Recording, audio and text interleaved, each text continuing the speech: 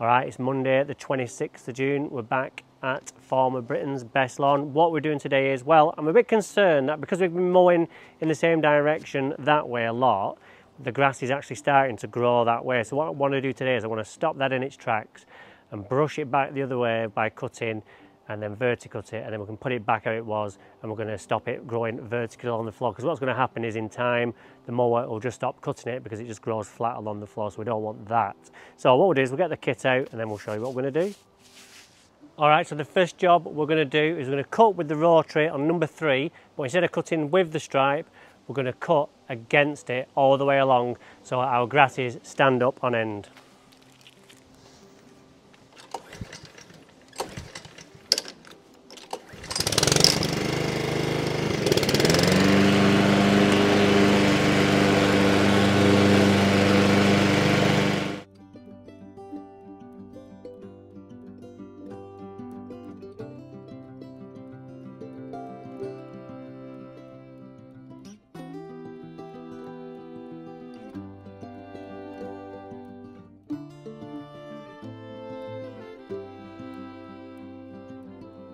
Alright, so that's done. Can be honest with you, the grass doesn't really like it. It takes the shine off it a little bit, but it's for the best going forward. It'll soon recover. Don't do it when it's wet, because that really does upset it, and it takes a while to come back because the tips tend to go a bit funny when you do it in the wet. So it's nice and dry today, so we've got it done.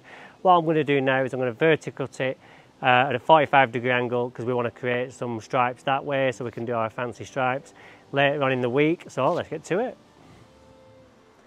Okay, we've got the verticutting cartridge in. Just got to get my battery off charge.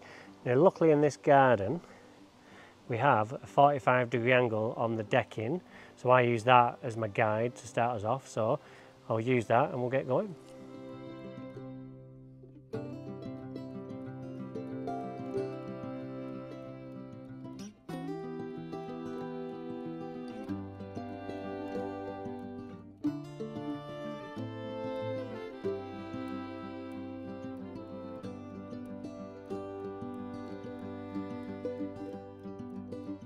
I'll just show you what we've got out.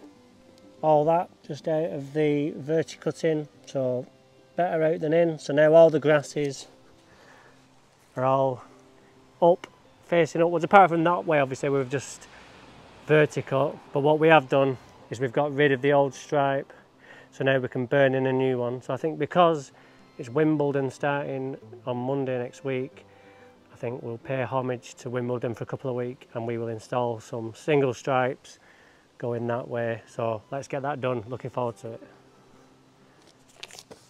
So what we'll do is, before we start, we'll just check that the blade's cutting right.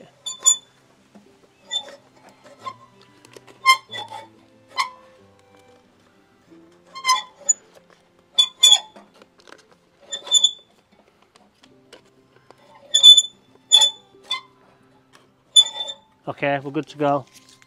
Okay, so all ready to go. Remember to raise your height of your dial just so you don't go straight on with the blade after verticutting, because you're just going to scalp it. So I'm at 25mm, so let's go.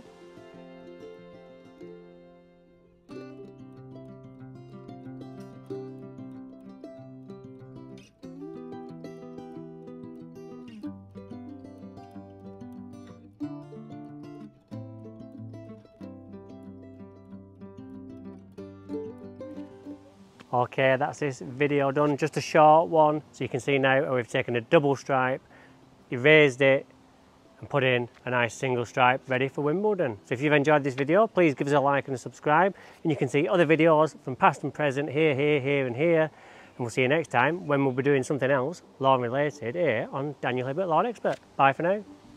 I know the lines are a little wonky. When I did the vertical diagonally, it's created a nap line, and as I'm going over the lines which are going like that, the mower is trying to follow that way, and then it's pulling me back that way, and because it's so many of the lines, what it's doing is it's making the mower go like that. When it's like quadruple stripes, you've got more of a chance to see it coming, but on single stripes it's harder to do, trust me. So that's why the wonky. It's nothing to do with my eyes or been drinking or anything like that, so I'm exonerated.